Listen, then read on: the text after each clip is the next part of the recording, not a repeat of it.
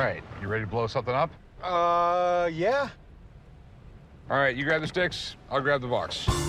I recently took a chance and bought a cannon at the shop without testing it first. So I'm out here in the desert with Chum, and we're gonna meet up with our friend Ron, and we're gonna see if this thing fires, and hopefully, I didn't just blow 18,000 bucks. Hey, Ron, how's it going? Hey, Rick, how's it going, buddy? Got all the implements of destruction right here.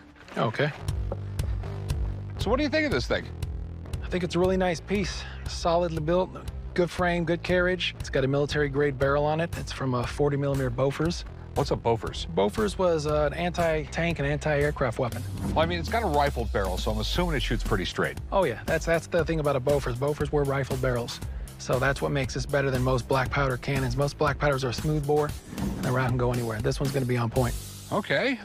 So I bought it for 18,000, because I thought I could flip it real quick. As it sits right here, that's a fair price as long as it works. We'll load it up, and then you can fire it. That's what I'm here for. Well, let's do it. Let's go. I'm gonna load the black powder in here first. We set a whole bunch of targets downrange. They are ammo crates and a decent-sized target, so if the cannon is true, they should hit the target. If the cannon doesn't fire, I think you spent a lot of money for a nice yard piece.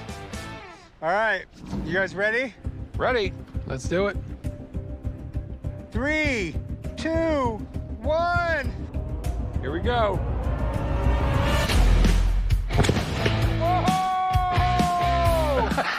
Check that out. Right on point, boys.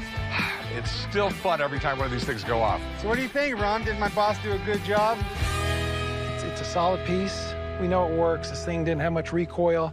Everything looks good. Nothing's moved on it. So how much do you think this is worth? I would put a price tag of $25,000. Cool, that's a quick little profit. But what is that? What? That's my D30. It's a direct, indirect anti-tank artillery gun.